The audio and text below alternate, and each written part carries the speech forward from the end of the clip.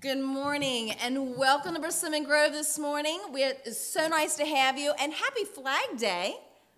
Flag Day, it's on today, just as a reminder for our allegiance to our country and our allegiance to the Christian flag as well. That's why we're here. We're unified in spirit to worship our Lord and Savior. And let's do that. Let's stand together and sing a few verses of Stepping in the Light as we begin our worship this morning.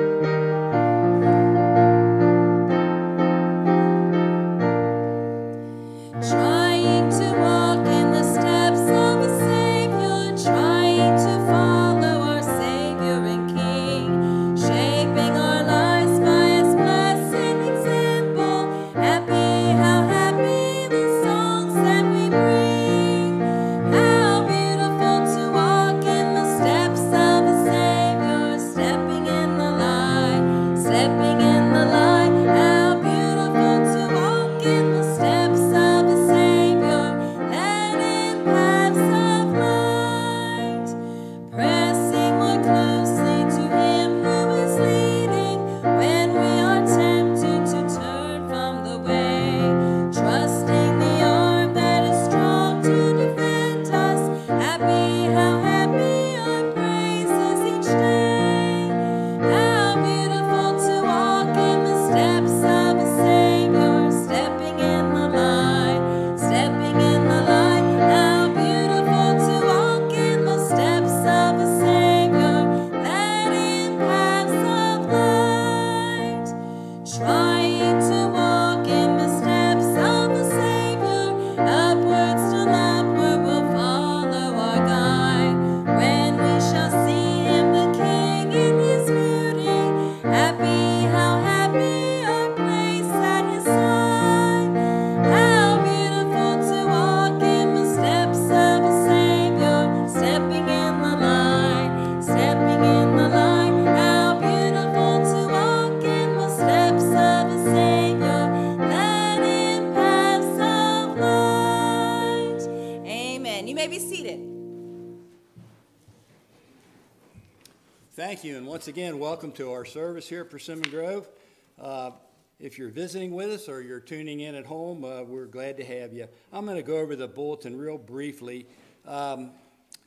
First of all, I want to announce that next week, Sunday school starts. Teachers have been on vacation for several weeks. They're anxious to go back, I'm sure. So next week at 9:30. So remember, it's been a while. So that 10:30 time slips up on me pretty quick. So just remember, 9:30 next week, Sunday school. We're even going to have coffee. You're going to have to make it yourself, but that'll all be available back in the fellowship hall. Let's see here. I'm going to go over our bulletin briefly before we go to prayers and praises. Just once again, Operation Christmas Child, we're really behind, but we're in a catch-up mode here. And the bulletin has everything listed, what we need for the months of April, May, and June. And let's see, I think that's pretty well it, unless there's something missing. Does anybody have anything that didn't make the bulletin, or you want to say anything? If not, how about prayer and praises? I know Margaret is having a pretty good report this morning, and she's had a tough time. So let's keep her, the doctors, in our prayers as they treat her. Yes, Melissa? Pray to the family of Lois Spangler, who passed away a couple days ago, and then Mark Browning, who's a former teacher of mine and Shelley's, and from guidance counselor, had a massive stroke this week, was doing well, and now has had a setback. All right, let's remember them in our prayers. Anybody else have any praises or prayer? All right, good job, Eric. Anybody else? We're glad to have Brother Ben with us to finish up his series here, even though it was brief. We're glad to have you. Brother Jim will be back next week taking this role on, which I'm very okay with. So be glad to have him back. So they had I've touched base with him a couple times since they've been gone, and they're having a great time. Weather's great, and so we're glad to have him back. So anybody else have anything before we go to prayer? Yes. I just want to thank everybody for praying for my friend's husband, Mark. They think he does have COVID, and today would be 2 weeks. The thing was, because they live in Indiana, he went to the clinic and they didn't test him the correct way, so he's in a forever Keep him in our prayers. Good deal. All right, let's keep our country in our prayers. Our president is, we get through these times, and hopefully things will get back to somewhat to normal. So, and we can fill this little building up here. We got such a pretty little restored building here. We need to fill it up, and that's coming. That's coming down the road. So let's go to the Lord in prayer. Father, we thank you, Father. Lord, just what a great day you've given us to assemble here in this little building, Father. We know we're the church, dear Lord, but Lord, you blessed us with a great little place here to come and worship you. And Lord, we just praise you and thank you. We just lift our country up, dear Lord. Just pray for some of the things that are happening, Lord. We pray changes could be made. And Lord, we just thank you most of all for Jesus. Just pray for Brother Ben as he brings us a message here in a little bit, dear Lord. We just pray that you'd speak to him what's laid upon his heart. And just thank you. Thank you for the opportunity. Thank you for health most of all. And Lord, we just lift the ones up that are struggling right now, Father. We just pray your watch care over them. And Lord, we know things can turn in seconds, Father, with you. So we just praise you and thank you and look to you for all our answers. So be with us as we continue this service in Jesus' precious name. Amen.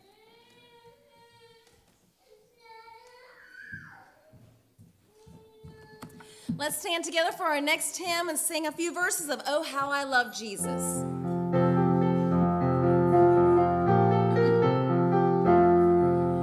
There is a name I love to hear, I love to sing its word. It sounds like music in my ear, the sweetest name on earth.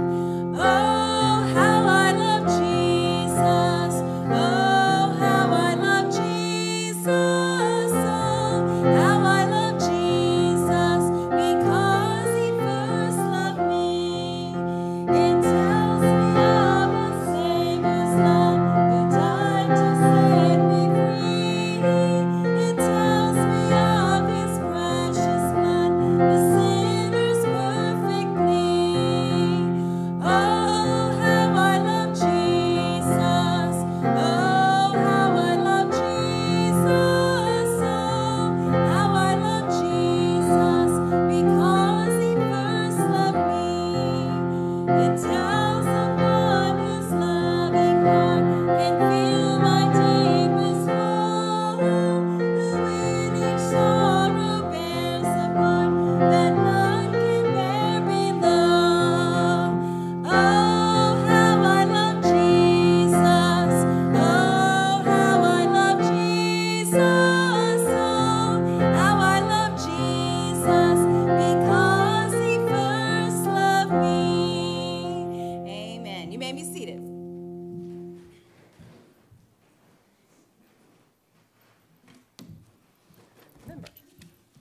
I remembered this week, so thank you, Paula, for covering for me last week. Last week, Brother Ben Wilson told us a message about how Jesus' spirit went out to someone and that had faith to heal her. He was a way maker, and by that he needed her faith for his spirit to work. I found another example in Acts 14:9 where a crippled person was healed just because of their faith. And the scripture says, while we were at Lystra, Paul and Barnabas came upon a man with crippled feet. He had been that way from birth, so he had never walked. He was sitting and listening as Paul preached. Looking straight at him, Paul realized that he had faith to be healed. So Paul called to him in a loud voice and said, "Stand up." And the man jumped to his feet and started walking. That's an example of a physical healing. But yet the same applies for our spiritual needs, where Jesus needs your faith for his spirit to work to make a way for you. And if you just flip over one chapter to Acts 15, verse 9, Peter, again, is out, and he said, God knows people's hearts, and he has confirmed that he accepts Gentiles by giving them their Holy Spirit, just as he did to us. He made no distinction between us and them, for he cleansed their hearts through faith. And thank God he did, because now we can all be spiritually saved. So, and that's the way he made for us. Clark, will you pray? Heavenly Father, it is indeed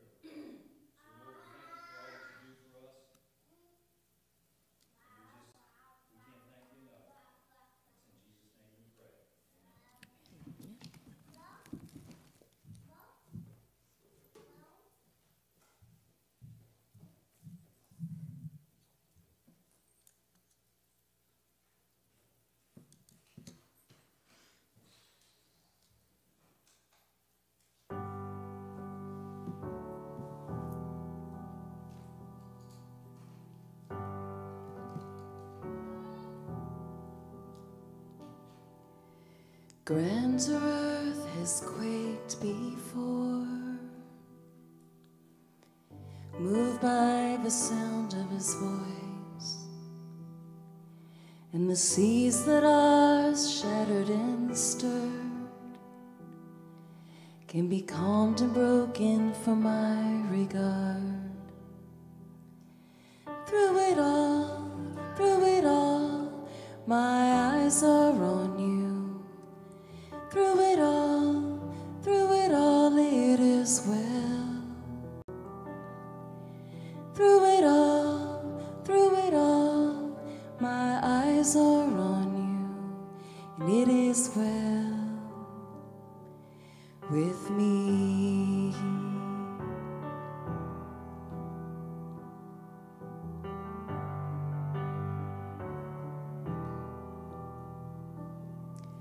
Far be it for me to not believe, even when my eyes can see. And this mountain that's in front of me will be thrown into the midst of the sea. And through it all, my eyes are on you. And through it all, it is well. Through it all, my eyes are on you, and it is well. It is well. So let go, my soul, and trust in him. The waves and wind, they know his name. So let go, my soul, and trust in him. The waves and wind, they know his name. Just let go, my soul, and trust in him. The waves and wind, they know his name. The waves and wind, they know his name.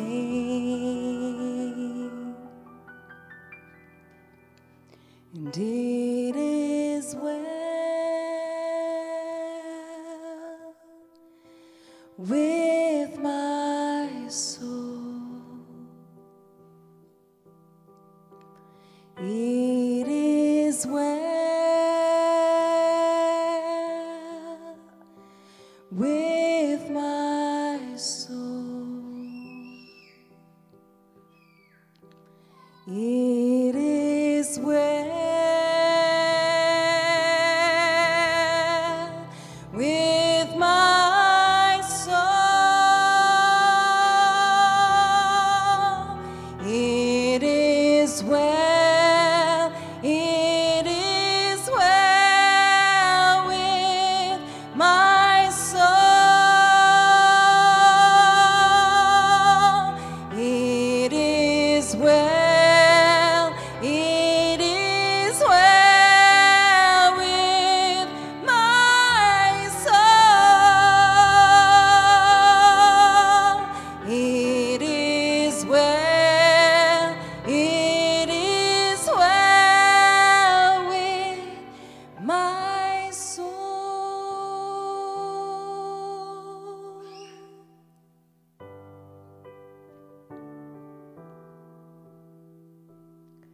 And through it all, my eyes are on you. Through it all, it is well. Through it all, my eyes are on you, and it is well with me.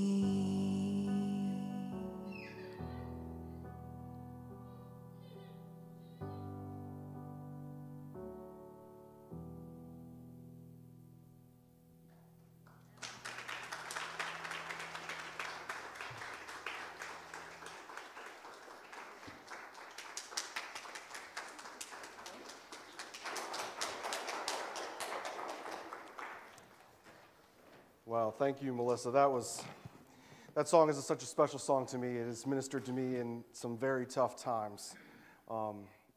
Good morning. It is a privilege and an honor to be back with you again this morning. For those of you who weren't able to join us last week or maybe join us online, my name is Ben Wilson, and I am Pastor Jeremy's slightly less attractive friend.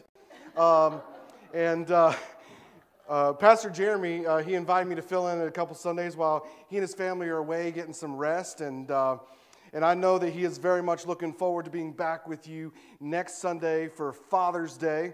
But last week we began a two-part series called Waymaker.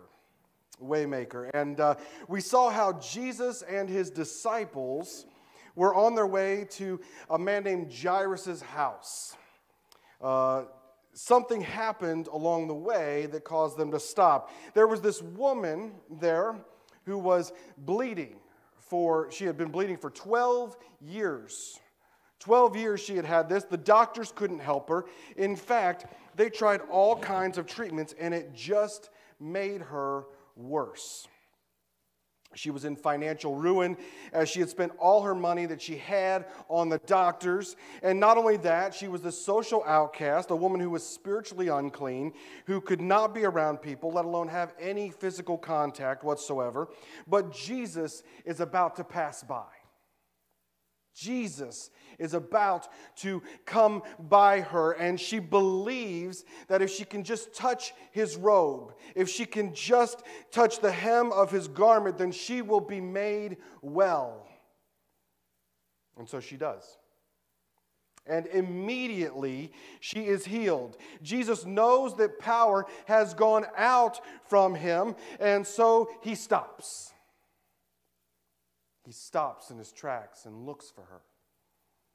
We said last week that his power is activated by faith. Everybody is pressing against him. Everybody is touching him, but this woman's touch was different. She believed that Jesus could do for her what no one else could.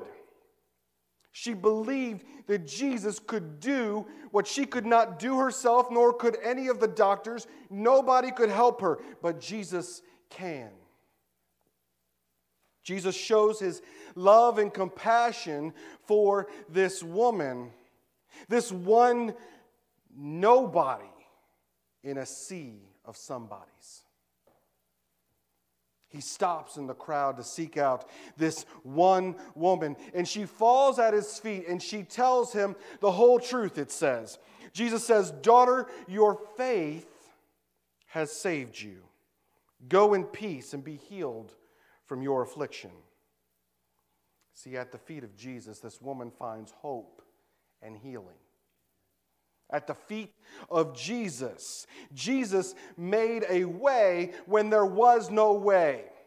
He provides hope when there is none. He helps this woman when no one would, and he does what no one could. With Jesus, the impossible becomes possible. So if you have your Bible with you today, and I hope you do, I ask that you turn with me again to the Gospel of Mark, chapter 5. Just like last week, we're going to begin in Mark chapter 5, verse 21. But this time, we're going to read all the way to the end. We're going to read all the way to the end. So Mark 5:21 all the way to verse 43. Please follow along as I read the Word of God aloud. When Jesus had crossed over again by boat to the other side, a large crowd gathered around him while he was by the sea. One of the synagogue leaders, named Jairus, came, and when he saw Jesus, he fell at his feet and begged him earnestly, "My little daughter is dying. Come and lay your hands on her so that she can get well and live." So Jesus went with him, and a large crowd was following and pressing against him. Now a woman suffering from bleeding for 12 years had endured much under many doctors. She had spent everything she had and was not helped at all. On the contrary, she became worse.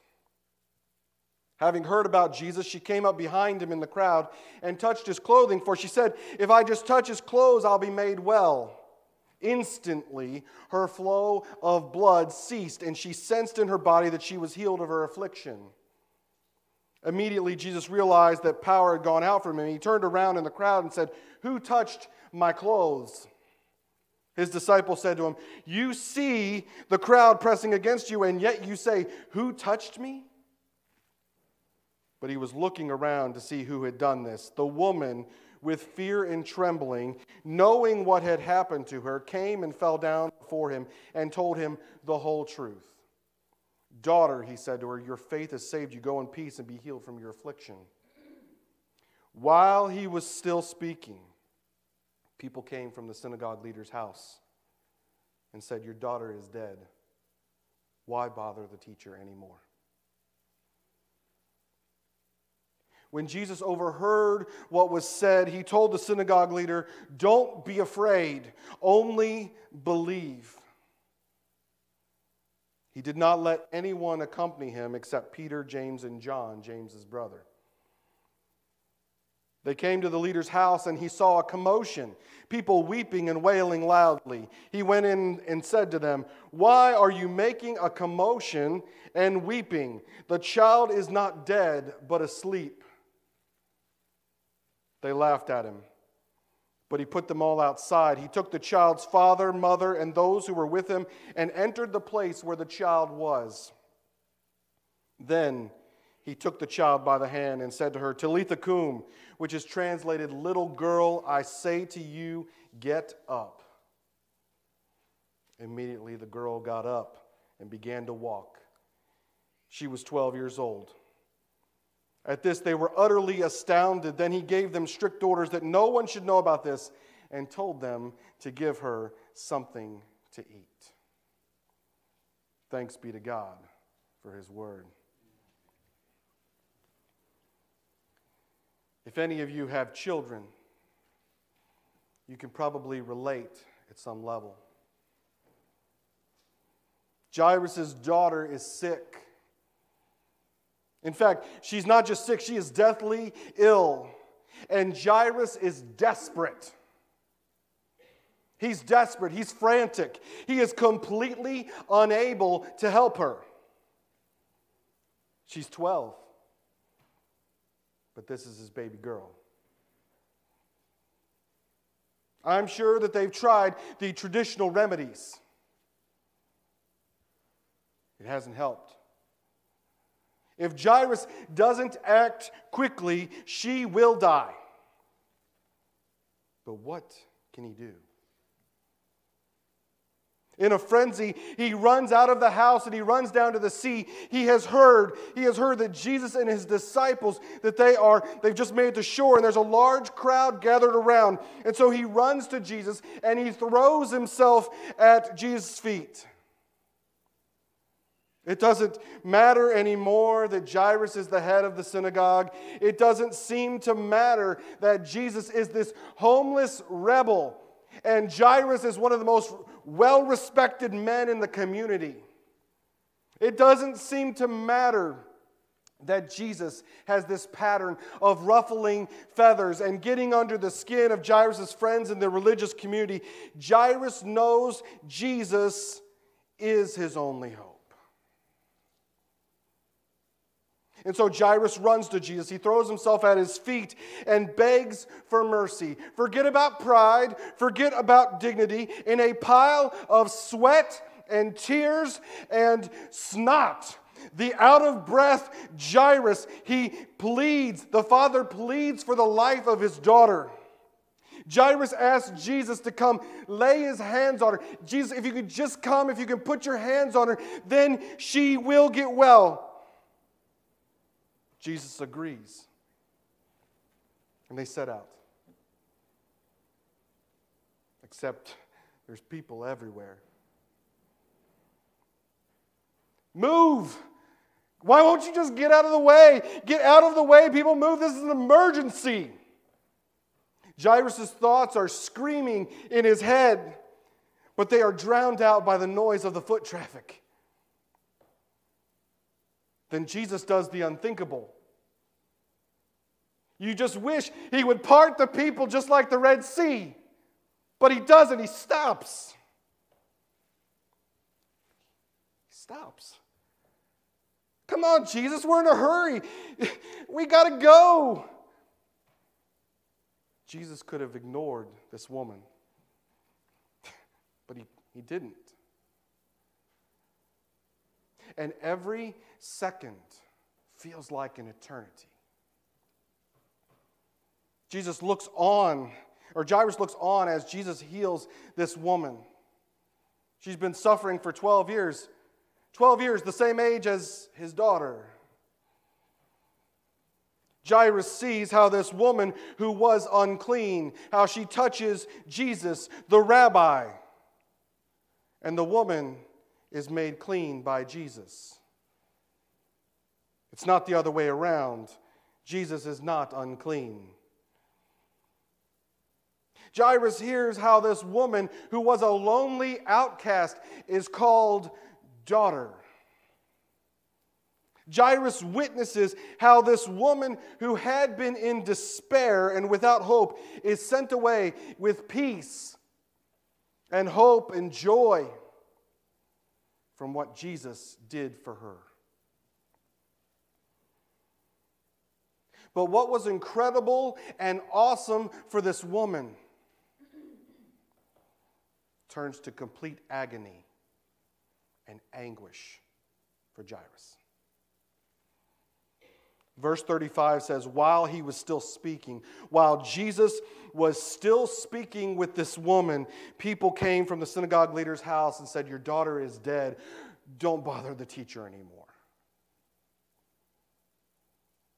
Why don't you just leave the teacher alone? She's dead. Look at the contrast between those verses. Verse 34 and 35. In verse 34, Jesus calls a woman daughter and tells her that her faith has saved her. In verse 35, Jairus' daughter is dead. She was not saved. They were too late. Why, Jesus? Why didn't you just ignore this woman? You knew that it was a race against the clock. Why didn't you get there sooner? The first thing we need to see today is this. God's timing is an expression of His love. God's timing is an expression of God's love. If you are Jairus, how are you supposed to feel? Forgotten? Neglected? Rejected? Jesus stopped when He was supposed to be coming with me. He said He would come and He didn't. He said He would help and He didn't. Instead, He stops and He helps this woman. This woman got what she wanted. Why didn't I get what I wanted? She gets healed. Why didn't I get that? Why didn't my daughter get healed? Why does everyone else seem to get blessed and I don't? It always seems to work out for everybody else. Does any of that sound familiar? In her best-selling book, It's Not Supposed to Be This Way, Lisa TerKeurst, she says, when His timing seems questionable, His lack of intervention seems hurtful, and His promises seem doubtful, I get afraid. I get confused and left alone with those feelings. I can't help but feel disappointed that God isn't doing what I assume a good God should do. I want to assume that God would have seen it coming my way and stopped me. Or better yet, I want to assume God would have intervened and prevented this whole thing from happening in the first place. I want to assume that His promise to never leave me or forsake me means that He's operating like a supernatural shield around me, preventing horrific things from happening to me and those I love. Can anybody relate to that? I know I can. But what if it's not the timing that's the problem, but rather our understanding of the situation? What if it's not a matter of God's inaction, but rather a matter of us not looking in the right place? What if we could see the whole picture and understand all possible scenarios and completely grasp the complexity and nuances of the situation? We'd be God. As Pastor Tim Keller says, if we knew what God knows, we would ask exactly for what God gives. So why did Jesus delay getting to Jairus' daughter? Perhaps he knew it would be better for Jairus. The best thing for Jairus on that day, in that moment, was that Jesus wouldn't come heal his daughter. At least not right away. God's timing is an expression of his love because he desires what is best for Jairus and what is best for Jairus' daughter and what's best for everybody else who would ever come to hear or know of this story. God's timing is perfect. One of my favorite lines is, God is rarely early, but he is never late. God is rarely early, but he is never late. Jesus is not a second late. There is purpose in everything that he does. He arrives just when the time is right. His love causes him not to arrive a second sooner, and certainly not a second too late. His love causes him to delay. Do you remember the story of Lazarus? Obviously, this would happen after this story here. But in John chapter 11, Mary and Martha send word to Jesus about their brother Lazarus, saying, Lord, the one you love is sick. Lord, the one you love is sick. And it says, when Jesus heard it, he said, this sickness will not end in death, but it is for the glory of God, so that the Son of Man may be glorified through it. The next verse, now Jesus loved Martha, her sister, and Lazarus. What a great verse. So when he heard that he was sick, he stayed 2 more days in the place where he was. He loved them so much that he didn't go right away. After 2 days go by, Jesus tells his disciples, our friend Lazarus has fallen asleep, but I'm on my way to wake him up. Then the disciples said to him, Lord, if he's fallen asleep, he will get well. Jesus, however, was speaking about his death, but they thought he was speaking about natural sleep. So Jesus told them plainly, Lazarus has died. I'm glad for you that I wasn't there so that you may believe. But let's go to him. See, one scholar says it this way. He says, delays are not due to our Lord's lack of concern for us, for he is sensitive to the most insignificant needs, such as a meal. It is the purpose of God that these delays will result in greater glory for himself and greater faith for us. Let me say that one more time. It is the purpose of God that these delays will result in greater glory for himself and greater faith for us. See, there are times in our lives when God doesn't change our circumstances. No matter how many times we ask, he doesn't change our circumstances, or he doesn't change them the way that we would like him to. There are times where we say, why won't you just take this away, Lord? Just take it away from me. And the fact is that he loves us too much to give us anything less than his best. He loves us too much to give us anything less than his best. He can do what we ask. He can give us exactly what we want. Then he wouldn't be a good father. As your children ask for things, do you give them everything they want? No, because you love them.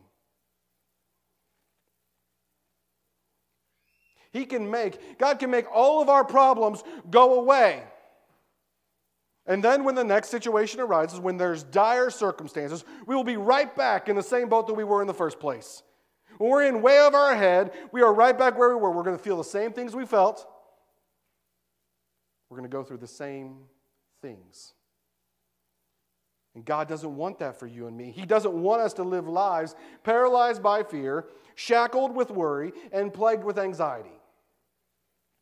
He loves you and me too much for that.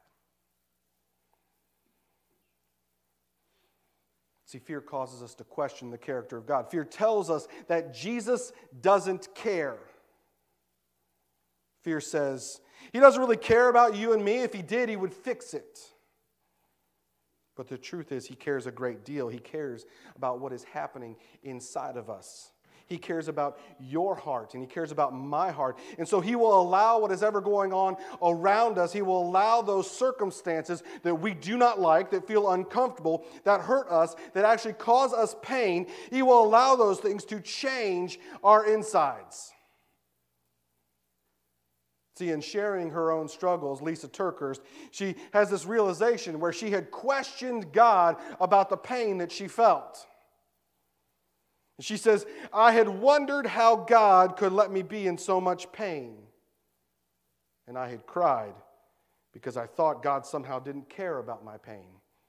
But in the end, it was the pain that God used to save my life. I now have a completely different picture of God standing beside my hospital bed while I was hurting and begging Him to help me. He wasn't ignoring me. No, I believe it took every bit of holy restraint within Him to not step in and remove my pain. He loved me too much to do the very thing I was begging Him to do. He knew things I didn't know. He saw a bigger picture I couldn't see. His mercy was too great. His love was too deep. See, God's timing is an expression of His love. Romans 8:28 says, we know that all things work together for the good of those who love God, who are called according to His purpose. Do you know that today? Better yet, do you believe that today? It is for your good, it is for my good and His glory that all things, they happen in a way that they do, in the manner that they do, and yes, even when they do. God's timing is an expression of His love. If we're going to trust God, then we're going to have to trust His timing. God loves me too much to answer my prayers at any other time than the right time, and in any other way than the right way. We have to choose faith. The second thing I want us to see today is this. We have to choose faith. Faith is a choice that we must make. See, Jairus, he's just been told that his daughter's dead.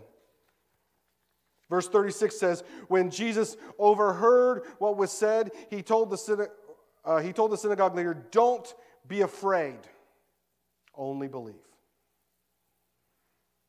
Don't be afraid, only believe. See, Jairus, and we have to assume his whole household, had faith in what Jesus could do.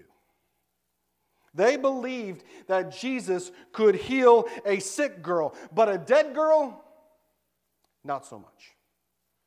Not so much. As long as she's sick, there is hope. But once she's dead, you're out of luck. There is something final about death that I think we all feel. It's one thing to pray for your child's healing from a life-threatening disease. It's another thing altogether to stand over her cold, dead body and look for an immediate resurrection. Jairus would have had faith to come to Jesus in the first place. He would have had faith to ask Jesus to heal his daughter. But when he hears of his daughter's death, his faith would have completely crumbled. He would have been devastated. He wouldn't have just been on the ledge. This would have pushed him right over the cliff if he hadn't seen what he just saw. If he hadn't just witnessed what he just witnessed, that might have had this might have really ended him. But Jesus, he overhears what is said to Jairus, and he turns to him, he tells him to drive out fear. Don't worry, Jairus. Don't be afraid. Don't be overcome with fear. Have faith. Believe that it will happen, Jairus. See, faith and fear They are mutually exclusive. They cannot coexist. They can't habitate the same place. When faith is great, fears are small. And vice versa. There is an inverse relationship to them. They are incompatible. They can't occupy that same space. And so Jairus, he hears Jesus tell him, have faith that Jesus can make it right. Have faith. See, Jairus might have been feeling afraid in that moment. He might have had fear. He might have been convinced that there was no hope for him. I know that we have fear all the time. It says, man, there's no hope for me. There's nothing that God can do about my circumstances. What can be done? But the fact is that our God can do everything. He can do everything. He does it well. He is our rescuer. He is our refuge. He is our strength. He is our shelter. He is our ever-present help in our time of need. And He will never leave us. He will never forsake us. And so we trust Him. We don't trust our own abilities. We don't trust the abilities of others. We don't trust whatever else. We trust Him. We believe in Him. We have faith in Him that He can make it right. And so faith has to be an active choice. Faith has to be an active choice. Anything else is to allow fear to take over our lives, to take control. I mean, unfortunately for us, faith is something that is most often forged in fire. Faith is most often forged in fire. There's no easy way around it. It is the pain. It is the hurt. It's the suffering, the doubts, the worries, the cares that not only test our faith, but reveal what faith is there. And as we look back on those trials, as we look back on what happened, as you look back on where you have come from, as you look back on what God has done, it's those very experiences that grow and expand our faith. Because we have had experiences where God has shown Himself to be faithful, then we can have faith in Him and trust Him that all of this,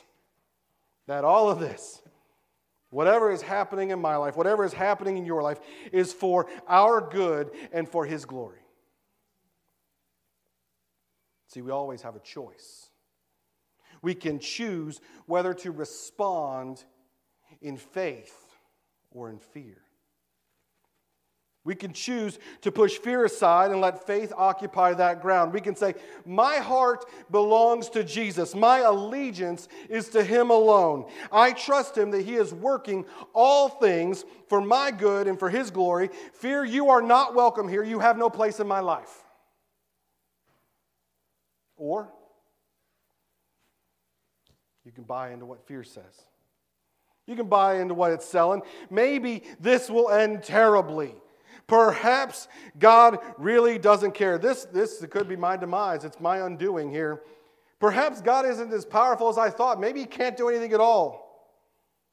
Maybe He's distant or uninvolved or indifferent.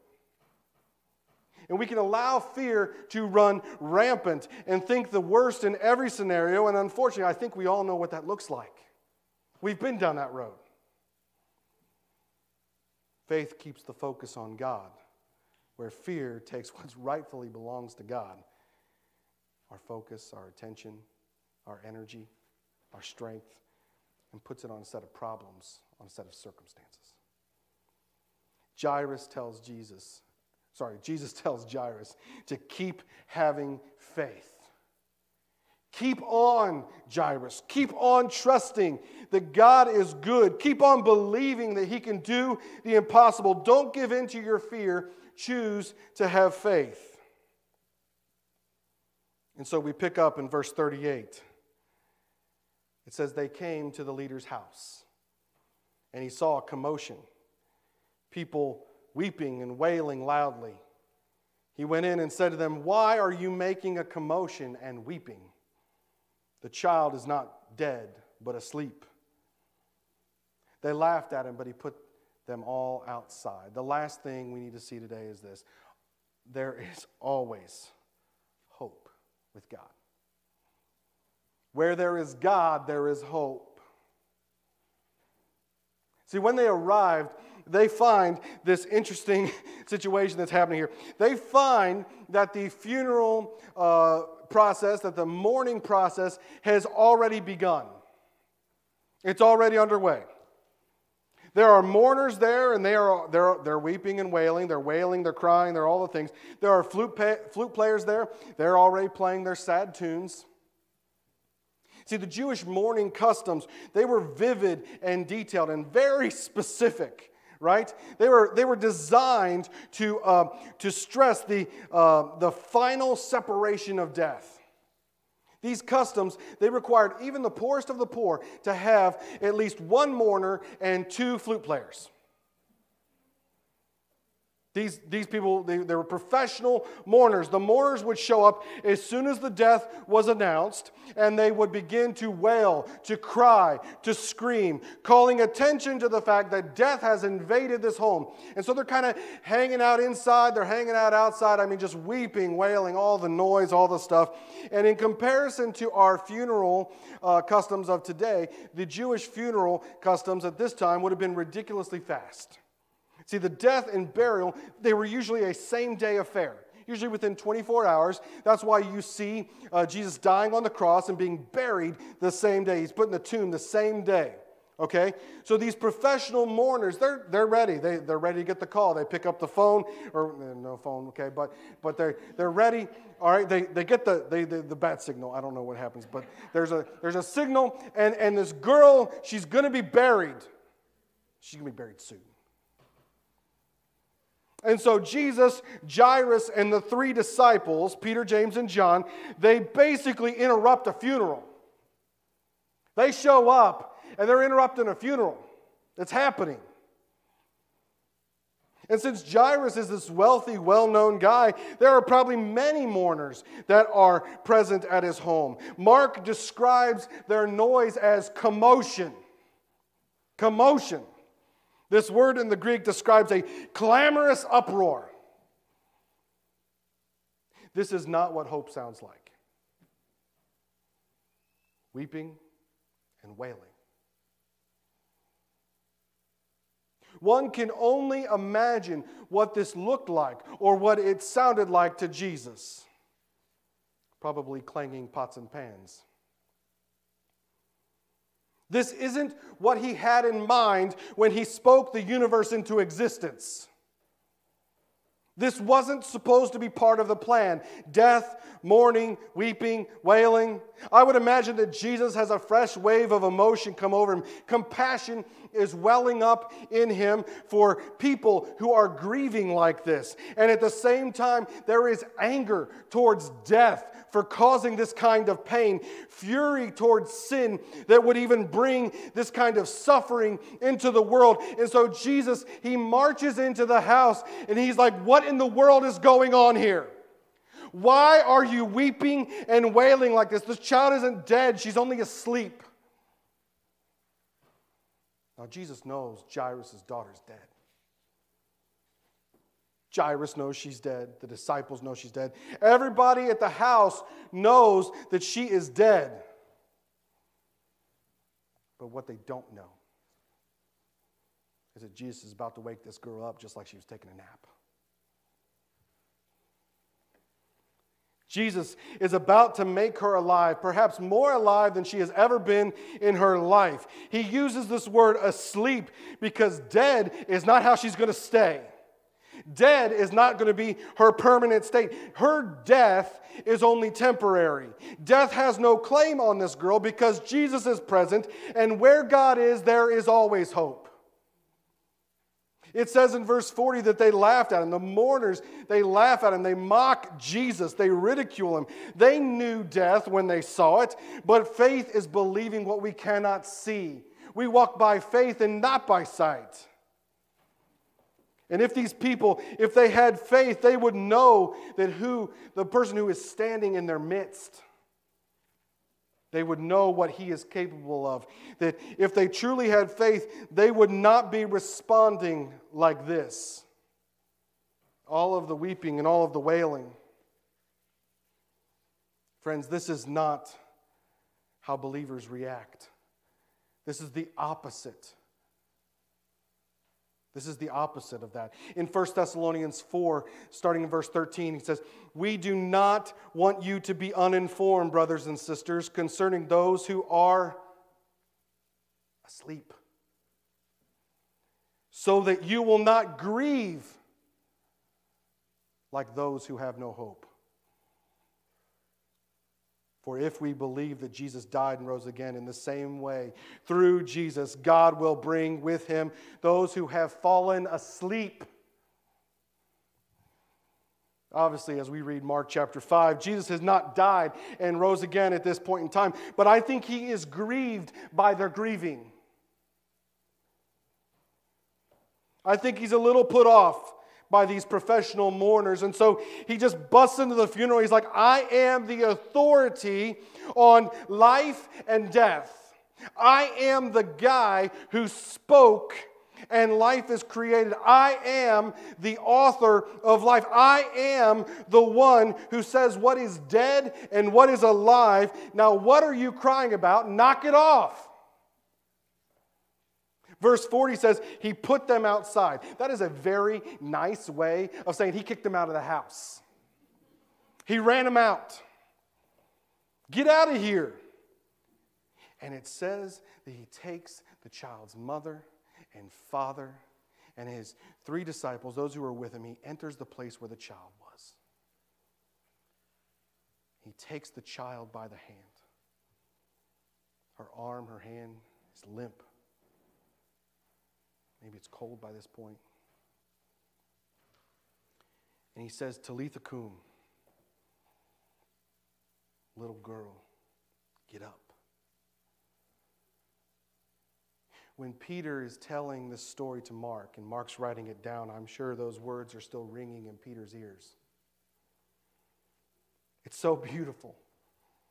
Mark, he doesn't even put it into Greek. No translation will do it justice. He leaves it right there in the original Aramaic.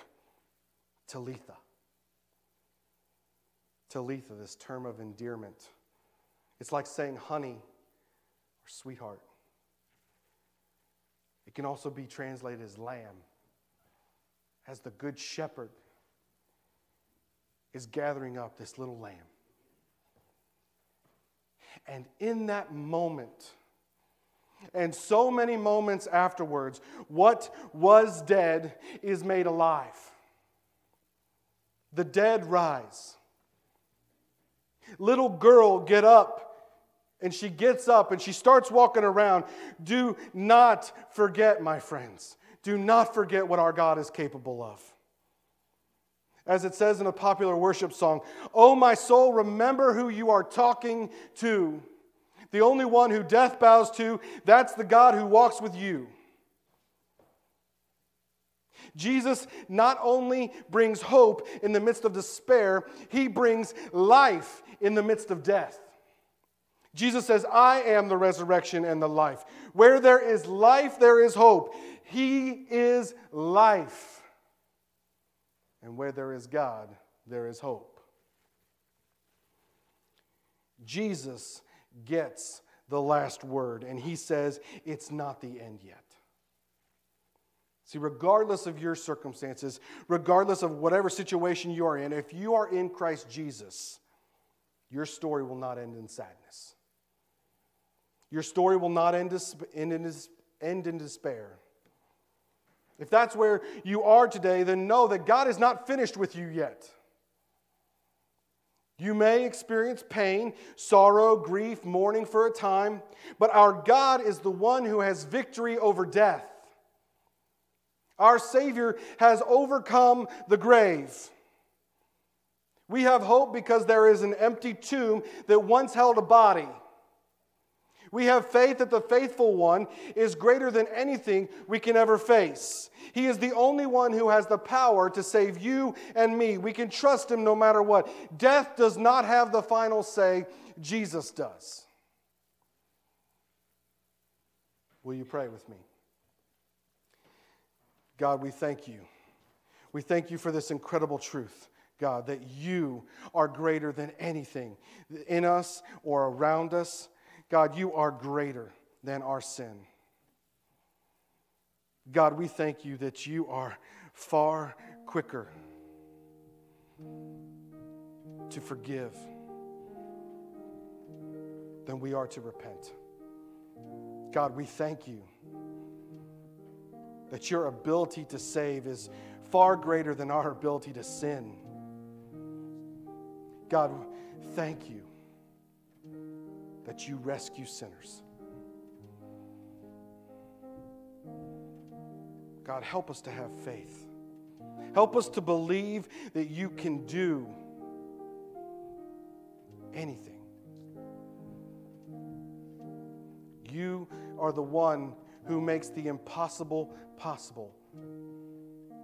God, help us to trust in you during those hard times, during those difficult times. Help us not to worry. Help us to believe your promises. God, we know you love us. Help us to believe that. We know that you care about us. Help us to remember that.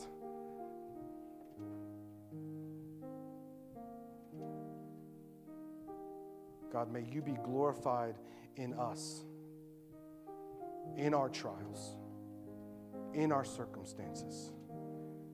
May you receive greater glory from my life. Would you receive greater glory from my friends' lives? You are good and worthy to be praised. So God, we seek to praise you in every circumstance. We rejoice with every day, for every good and perfect gift comes from you, God. It's in Jesus' name we pray. Amen. Let's all stand for our invitation hymn.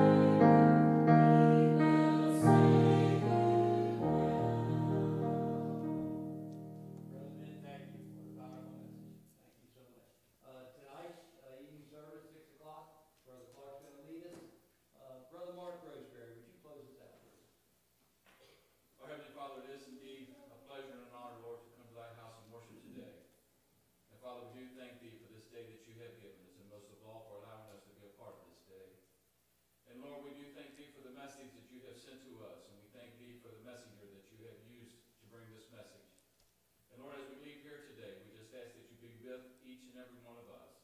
May we continue to